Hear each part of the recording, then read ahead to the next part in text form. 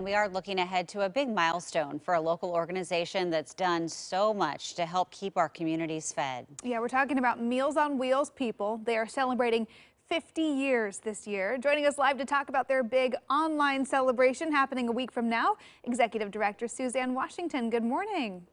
Good morning. Thanks for having me on. Absolutely. So I know before we get to talk about this virtual celebration, first we got to talk about, it's just been a tough couple of weeks. How are your operations being affected by the wildfires and all of the smoky air we're seeing? Well, it's been a challenge because of the hazardous levels of the smoke, and we're trying to keep everyone safe, both staff and those we serve and our volunteers.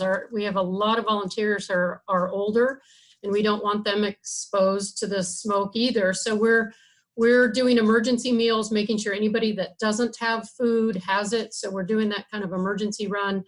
Fortunately, we were delivering people 7 to 8 meals the week prior. So we're calling every single person, making sure they have what they need, and then getting it to those who don't have enough food. Yeah, well, it makes sense you have to protect your volunteers as well during all of this. And so tell us about this big event that you have coming up. And it's coming up at a time where, you're also dealing with the pandemic as well. And I know that impacted how you guys do things. But it's the 50th anniversary, and you've pivoted to this virtual platform.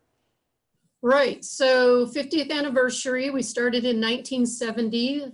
Several women started cooking for others in their church basement, first in their home and then a church basement. So we're very excited to hopefully celebrate next Thursday evening with a virtual event and share some good news about our ability to continue to feed older people throughout the last 50 years, regardless of everything that's been happening through those years, including the current pandemic that's made it much more challenging.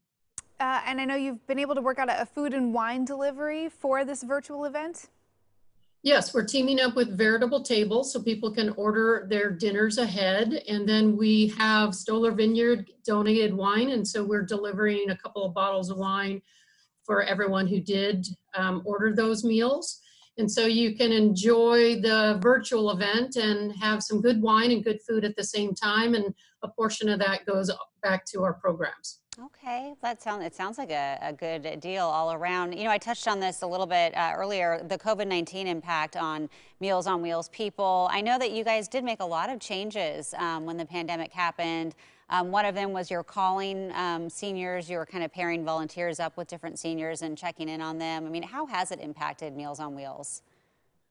I think the hardest part has been making sure that our older folks that are truly homebound not only get good food, nutritious food, but the human connections. So we started a friendly chat program where we are talking to hundreds of seniors with hundreds of volunteers, and people really like it. It's just a phone call and chat about whatever's on their mind.